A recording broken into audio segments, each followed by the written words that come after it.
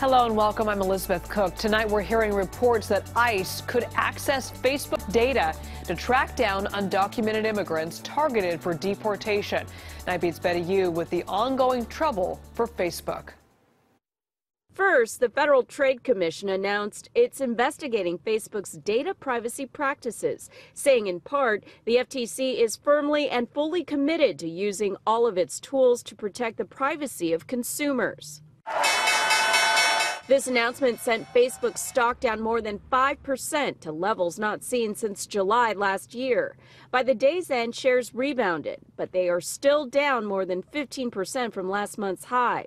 Also today, a group of 37 state attorneys general issued a demand for CEO Mark Zuckerberg to explain Facebook's data protection practices.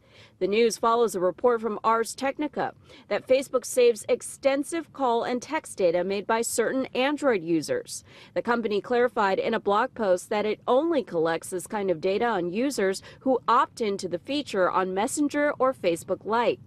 An intense criticism has been mounting since news that the data collection firm Cambridge Analytica, which worked with the 2016 Trump presidential campaign, gained access to the personal data of more than 50 million Facebook users.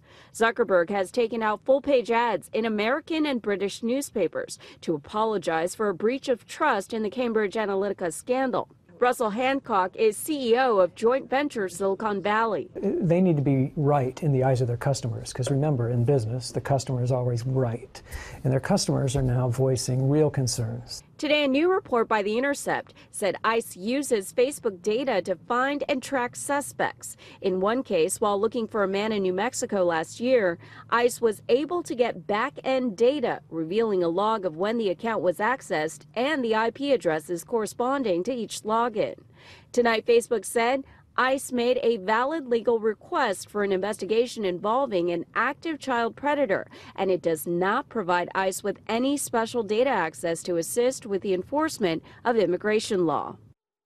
A spokesperson for ICE tells KPIX 5 tonight that this report that it uses Facebook to find and track undocumented immigrants targeted for deportation is baseless. And it says that during the course of an investigation, it can seek subpoenas, warrants, and court orders to legally compel companies like Facebook to provide information that may help with their investigation.